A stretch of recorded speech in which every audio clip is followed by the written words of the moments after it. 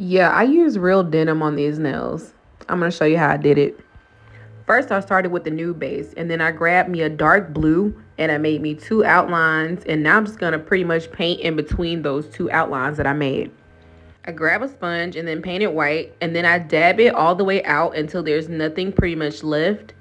And then I start to dab my nail to give it that wash effect. I'm curing everything in between, by the way. And I'm going in again with that same sponge to give it an even more denim look. So now I'm going to mix some clear with some black gel polish to get it really thin and trace my two outlines that I made earlier.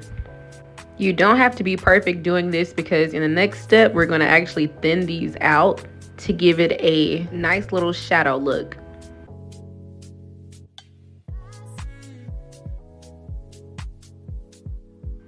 It's looking more like denim already.